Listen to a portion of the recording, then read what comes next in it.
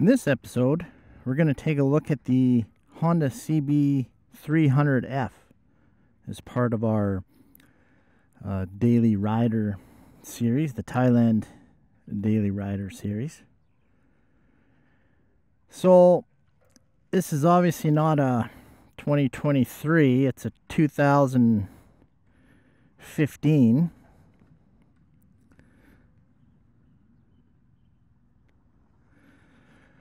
That I was able to rent.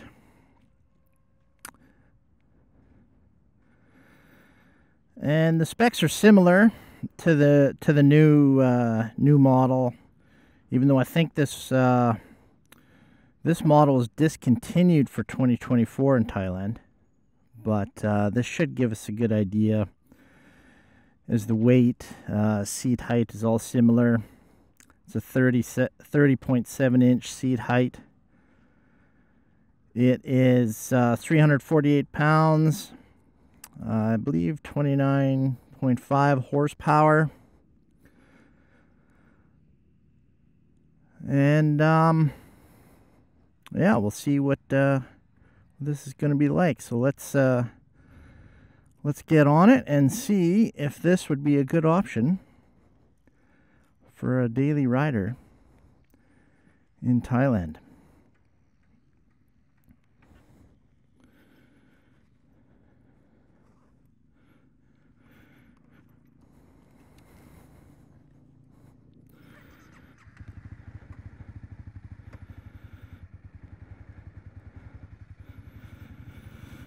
Okay. Some friendly people. Friendly Thailand, the land of smiles. It's a beautiful day here too.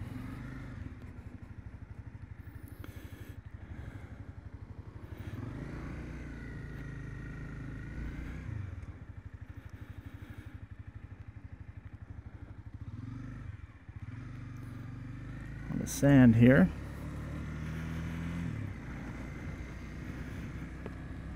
So first impressions, it's a bigger bike than I thought it would be. When my legs tucked back a little bit behind my knees. Not too bad. Don't like this sand here. It's a naked bike, but lean forward a bit, so it's got like a sporty stance.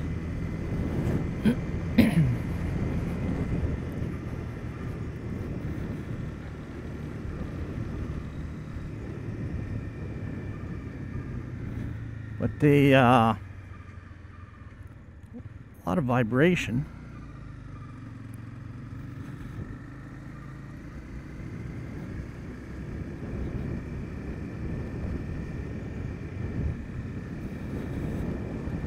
I don't know if it's like that on a new bike, but yeah, I feel a lot of vibration through the not only the handlebar but the foot pegs and the seat.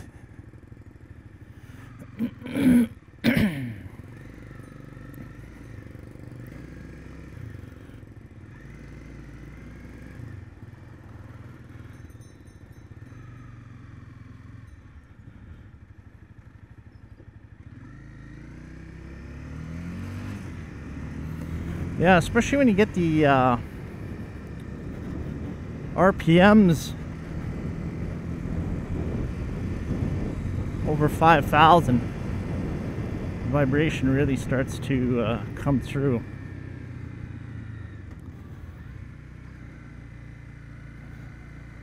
I don't know what this is. Grease, oil, I don't know. But yeah, we'll see if this is a good alternative to a scooter type of motorcycle, which is very popular here. For daily rider, I mean, it has to have some utility. But really, get through the daily traffic. I guess I would describe traffic in a place like Thailand as a bit more chaotic, maybe, than you would experience maybe in a Western country like USA, Canada, Europe. So, you know, 300cc might seem pretty small for a Western country, but here it's actually on the bigger side.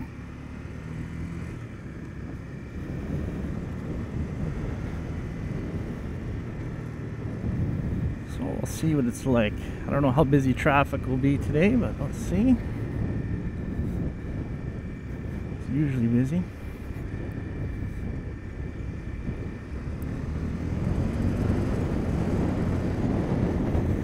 But having that little extra power there, say compared to you know, even a 110, a 125, 150cc scooters, the ability to, you know, dart in and out, I guess, of traffic quicker, more maneuverable.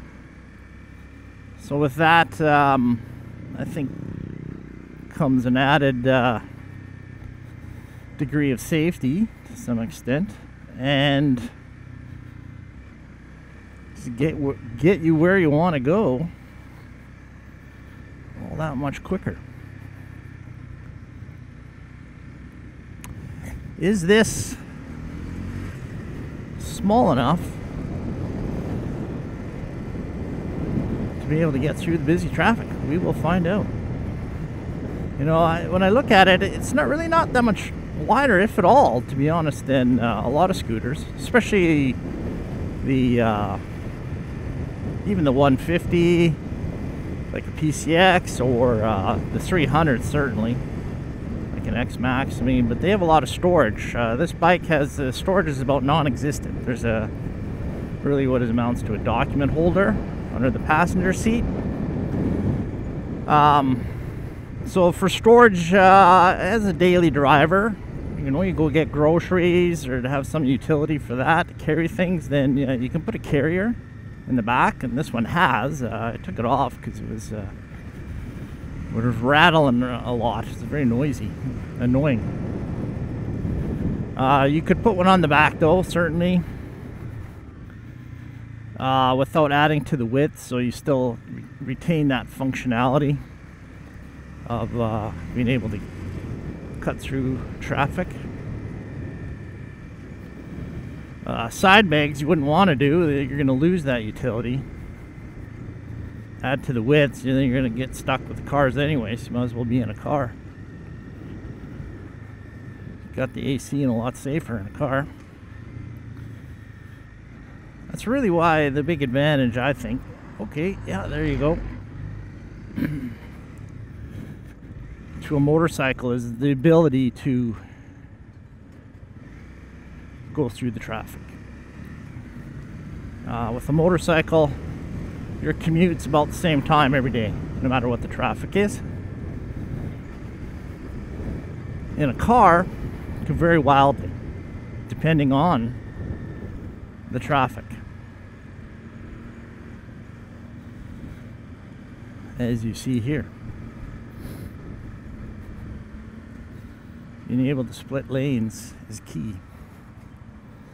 And you can't do that on a wide motorcycle.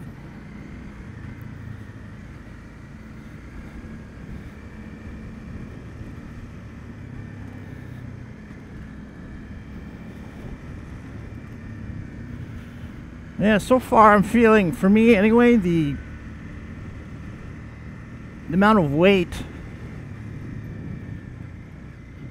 on my wrists is more than I would personally like. I'm getting to be an older guy now, so these things start to matter a bit more than for a young person. So I think, yeah, for a younger person this would be probably not an issue, but for me, for a longer period of time, I think I'd like to sit a bit more upright, be more comfortable. But we will see. So the Daily Rider series, like I say, it involves a combination, I guess, of size, maneuverability, it's slow speed in traffic. As well, there are some higher speed roads like this one where you can get up to 80, 100k. But we're not looking for something for long trips, extended periods. Although I'm sure you could do that on something like this. I know people have done it on a lot smaller, but I guess comfort, safety even can become issues. This bike, I think, is big enough at 348 pounds. It doesn't get blown around by cars, passing cars or trucks as much as these scooters. The scooters, they have small wheels and fairly stiff suspension, which makes the ride quite choppy. Whereas more like, I guess, proper motorcycle like this would have more suspension travel, bigger wheels.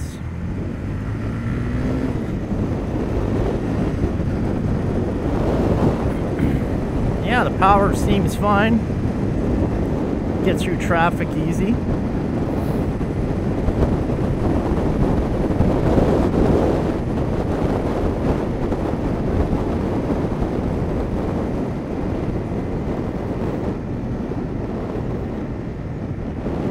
Much quicker than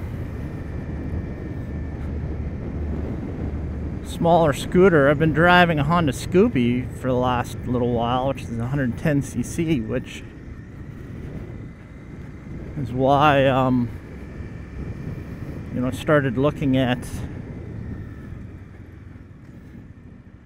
maybe some alternatives with a larger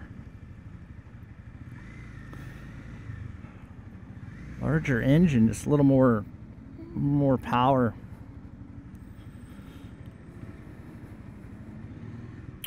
And let's let this guy figure out where he's gonna go.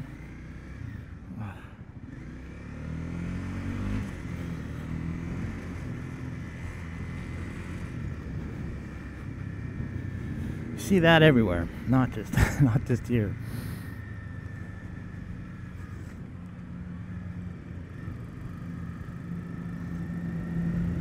But yeah, this is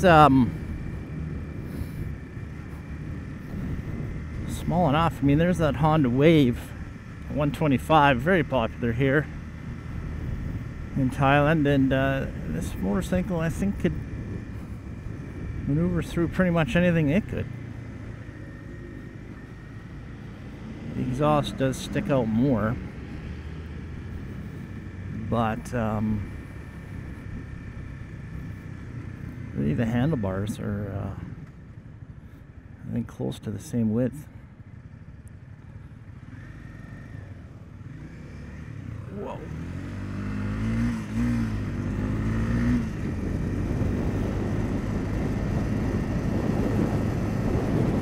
Yeah, that vibration is I mean, you feel through the whole body. You get up to like 7,000 RPM, and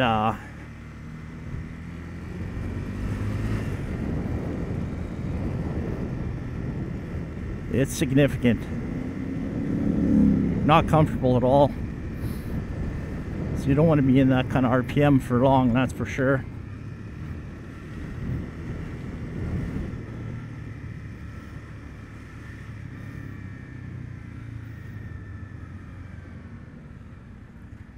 This bike has a lot of, I don't know if you call it slack, but between on and off throttle, while using the clutch, it's a lot of like slack seems to get pick up and then you just get jerked. Like, it's hard to explain, but I don't know if that's, I've seen it before, like on some of these other bikes I've rented, older bikes, but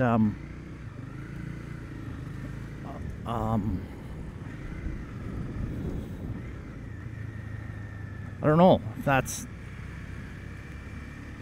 inherent to the bike or just because it's older. That would be the case on new ones. There's a guy that's blocking traffic here.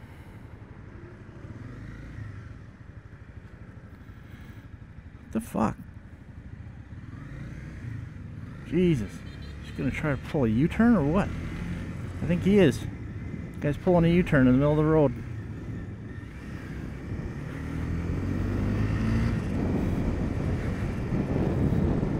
I think you've seen it all here, but every day something new.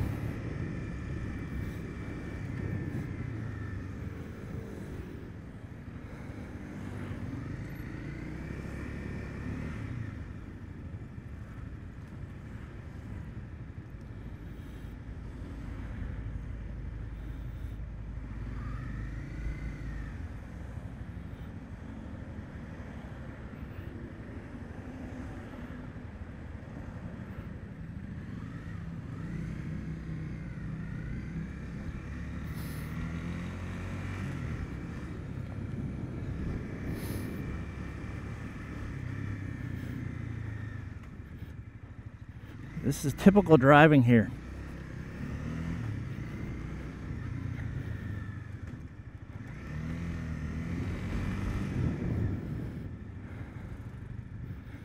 Typical day of driving in the city here.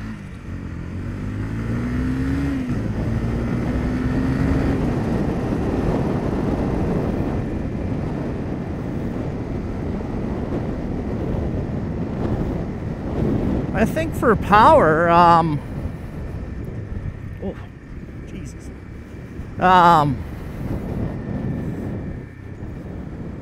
Yeah, it's sufficient for daily driving here. I don't think, it's hard to imagine really needing more. It's going to be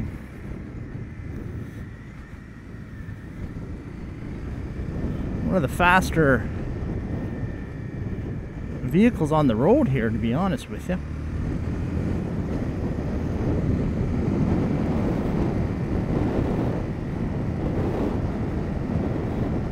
It's all very good, I think, for power.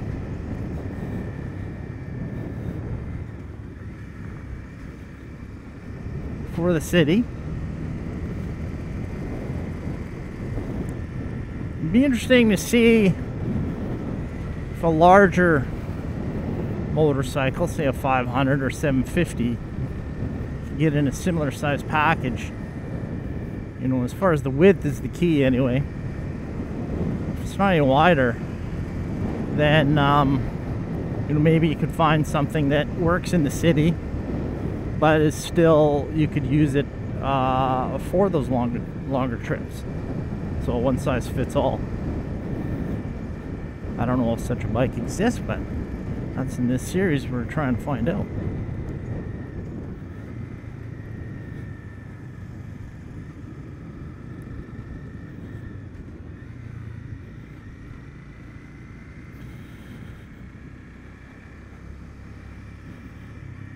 I don't think we'll answer that question today, but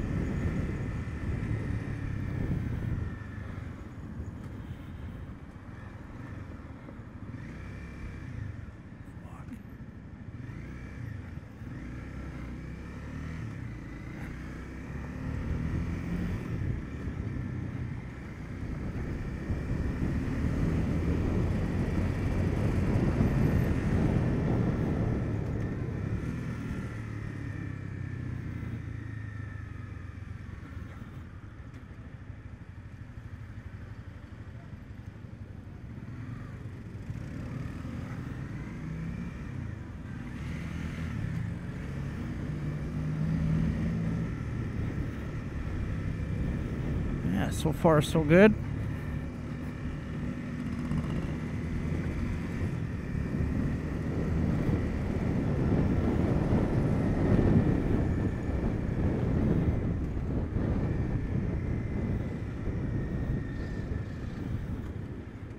Today traffic seems a bit light,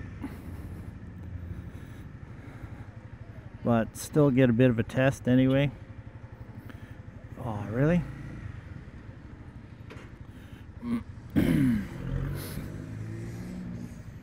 What? Oh, I guess I can go. Oh, I missed that. I didn't realize we had an arrow go straight.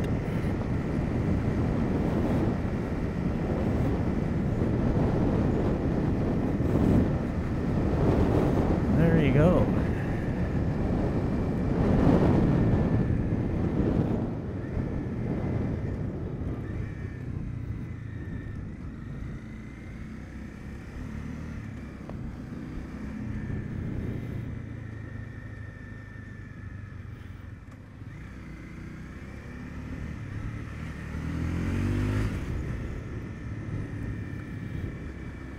That's what I'm talking about right there. That's some of the maneuverability that you want here. Unless you like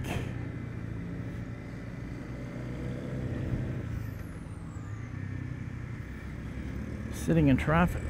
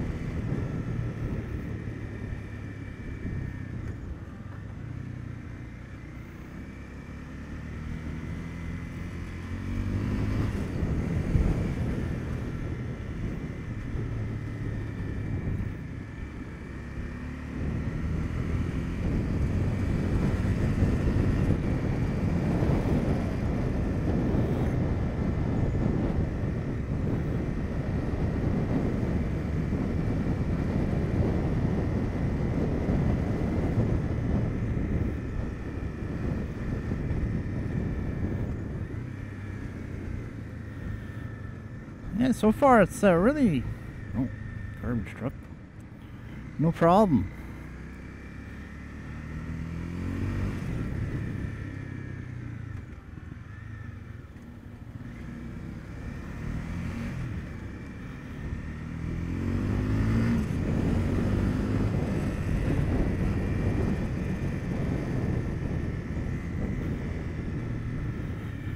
This will be a good test, won't it?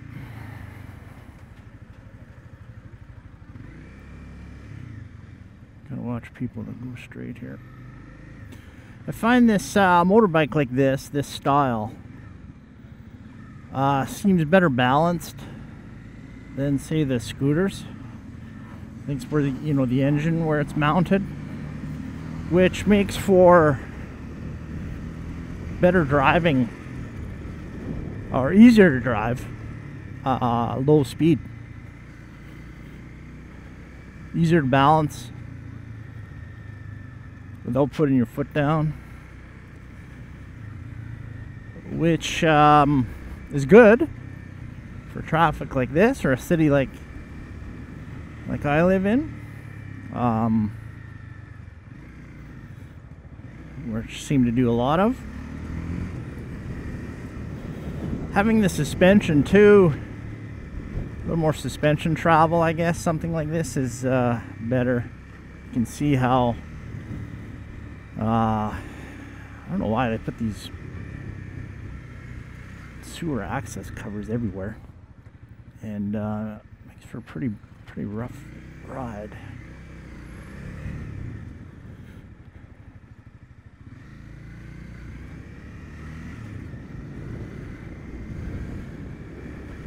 But being manual transmission, it says the 6-speed, it's pretty short gearing. Makes for a bit of a workout, I guess, in traffic like this. That is the one downside, whereas scooter being automatic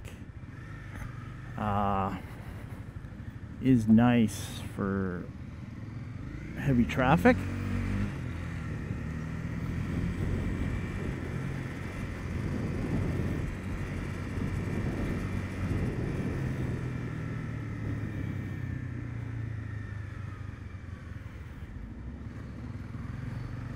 but not too bad. On this one, the clutch is, it's not heavy.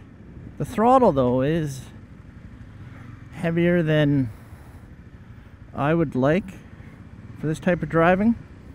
You know, this is in Bangkok. If I was doing this like all the time, then I think yeah, I'd be probably leaning more towards a scooter for a city like that. Oh, we got the green light, people. What are we doing? What are we doing?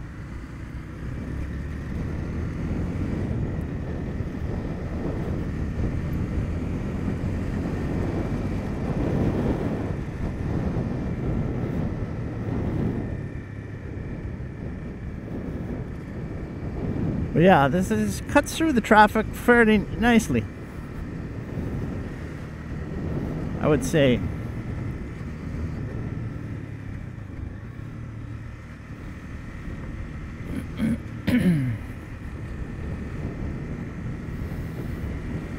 Always a balance there between your speed, I guess. Going too fast, get you into trouble. Too slow as well.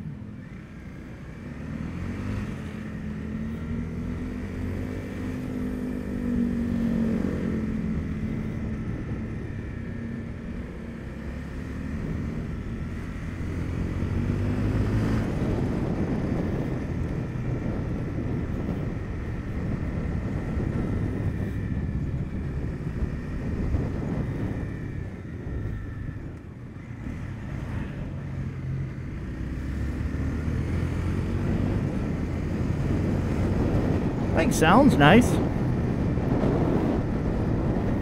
I don't know if this is a stock exhaust. Well, it looks like it, but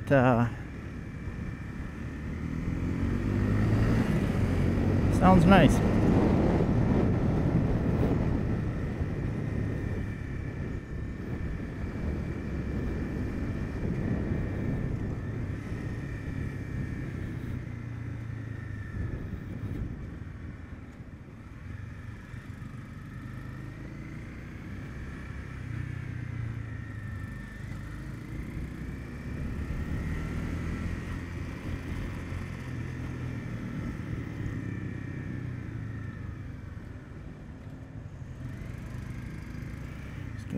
Got a bit nervous there. I don't know.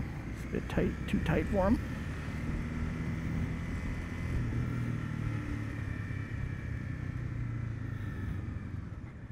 Which way do we go?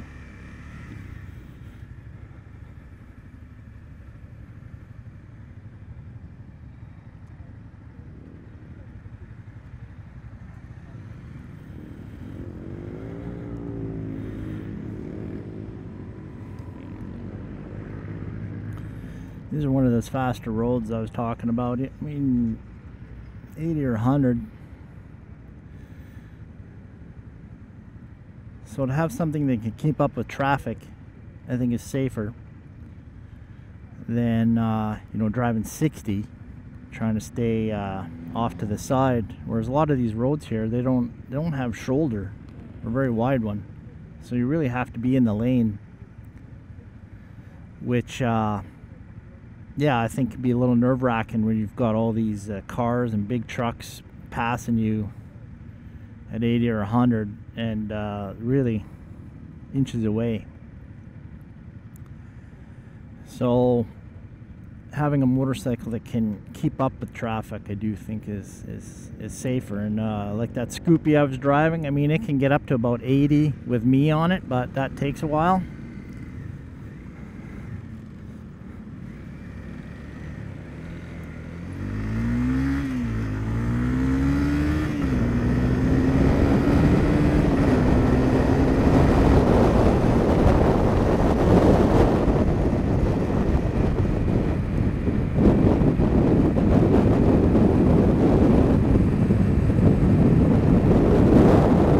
This is no problem. 120, you know, for short periods of time. It's the vibration, like I said, on this thing where that would make it uncomfortable. It's not the speed. I would probably get a windshield myself to help a bit, but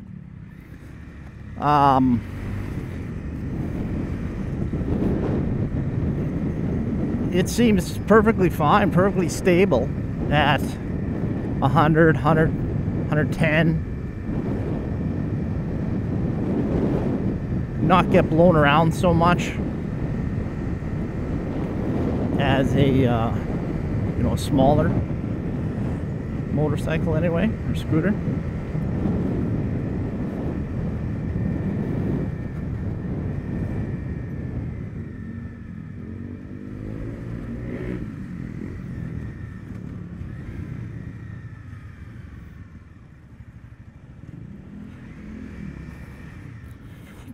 Good way to carry a tire.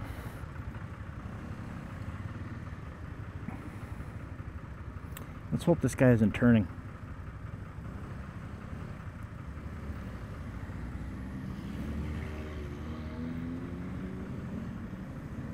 I'm kind of regretting being in this spot right now.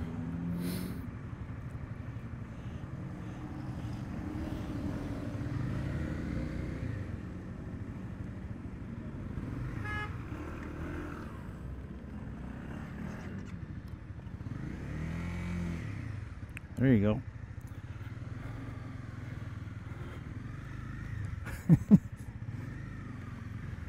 Stalled her there.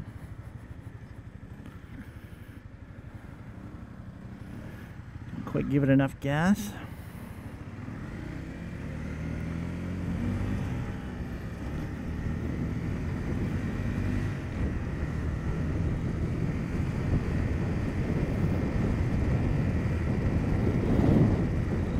See the size of that guy's chain.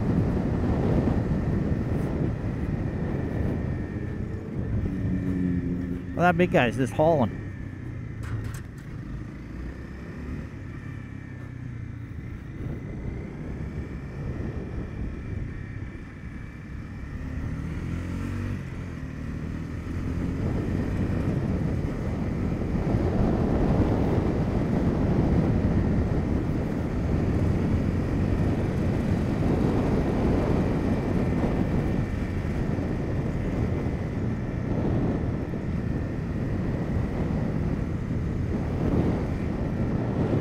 Yeah, it works out pretty good.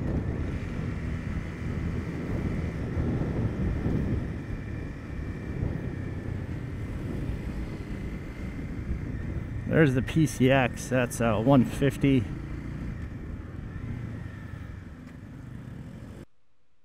So my final thoughts to wrap up this review of the Honda CB300F are: the power is great. It makes passing vehicles and maneuvering in traffic easier and safer. And it also makes driving on the higher speed roads safer, because you can keep up with the traffic and not have to drive in the shoulder all the time, if there is one.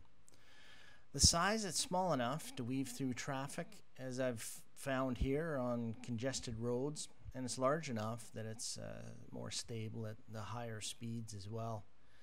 It didn't feel too big or heavy for daily driving here, so that was good. The utility, however, does not compare to a scooter. The storage is basically non-existent, so you have to add a carrier really for almost anything. So would I buy it? No, but really because of leaning too far forward. There's too much weight on my wrists, and it's just not comfortable for me.